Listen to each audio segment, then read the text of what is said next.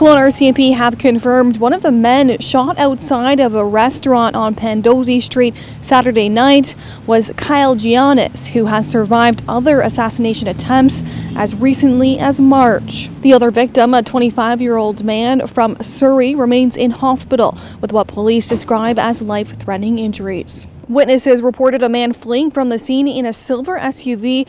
RCMP say no arrests have been made at this time. Giannis is believed to have gang ties and he's survived a number of attempts on his life. Saturday's shooting was the fourth assassination attempt on him since 2017. The most recent was in March outside Global Fitness off Kelowna's Birch Road. He was injured by gunfire in the incident.